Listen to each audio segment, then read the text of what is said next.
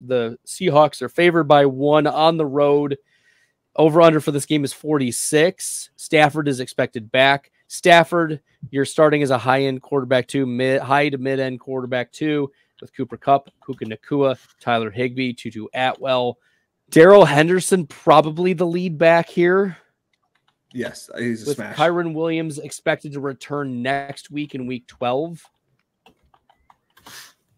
Like, Henderson has exceeded 56% of snaps in 2 of the 3 games.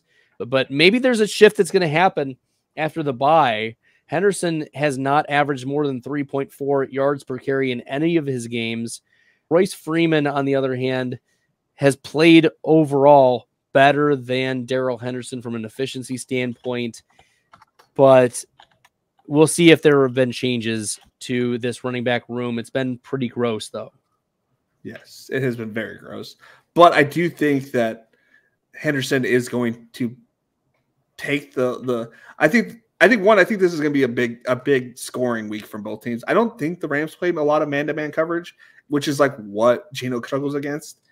And even if they did, I think that the DK Metcalf, and I know Tyler Lockett came on the injury list a little later in the week, so this could be DK Metcalf, JSN, Kenneth Walker. You play everybody if you have them, I think, in this game. If you have a piece of this game on regular season teams, like this is the week to play a little bit of everybody. Yes. It could be these defenses aren't like amazing. They just brought in Bruce Irvin, I believe, to the Seahawks. They brought in somebody. I'm drawing a blank. They brought in Jason Peters to start at left tackle. They brought in a defensive lineman, but I don't. They're not looking good defensively either side of these guys. Like, they have one good cornerback on Seattle, and I don't think that safety came back is the same as he once was. Jamal. Yeah, I think. Yeah, thank you. I think this is definitely play your wide receivers. I love Tyler Higbee, but this is not his season with Puka Nacua coming out. So no, he's going to get signed by he's going to go to the Panthers next year. Yeah, it was perfect. It's perfect there. Like, that's where he's going next year, and he's going to succeed there. But now with Nacua showing out, I think it's Nacua, Kupp, and Darrell Henderson. I think those are the Rams you want to play. Yeah, I have Higbee at tight end 18 right now, and there's not a lot of upside at this point. You mentioned because of both Kupp and Nakua's target shares. They're gobbling it up, and Nacua has earned more targets during that time than Kupp, even as wild as it's been.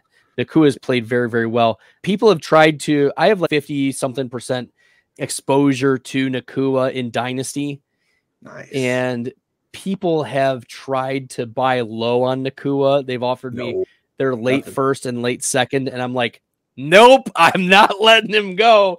I love Puka Nacua. Yeah, I had been saying for months and months, even through, when was it? April?